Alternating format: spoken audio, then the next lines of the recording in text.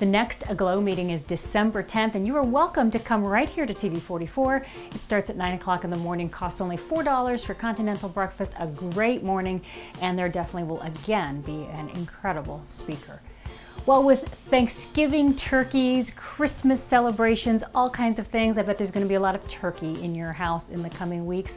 What are you going to do with the bones? Did you know that bone broth is one of the best defenses you can have against wintertime sickness? And I want to let you know how easy it is to make your own bone broth in your own house. So here we are in the TV 44 kitchen, but I'm bringing you a few secrets from my own kitchen. You only need a few things to make it possible. First of all, you need some bones. My husband and I collect our bones throughout the year. These are mostly chicken bones. You're going to be using a lot of turkey bones right now, but chicken bones, turkey bones, even that bone from the latest T-bone, throw them in a bag, and when you've got enough to fill a crock pot, then you can start with your broth. The next thing you need is some vinegar. Apple cider vinegar, and I recommend Bragg's vinegar. I bought this at our nearby Planet Health here in Lima. You also need some water, and you need a crock pot. This is all you have to do. Put your bones in the crock pot. Fill the crock pot full of water, add 1/4 cup apple cider vinegar. The vinegar is intended to leach out the minerals from the bones. Fill the entire thing with water, turn the crock pot on.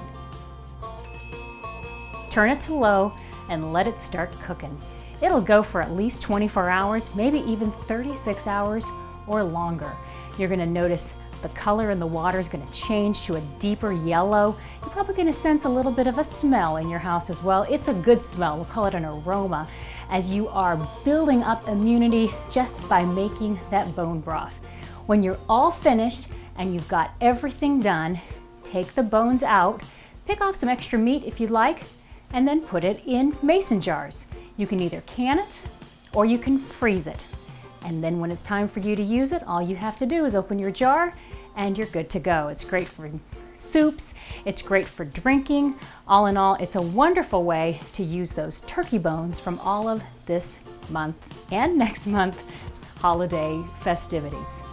All right, now we're going to throw it over to Mark, who's going to talk a little bit about some chickens.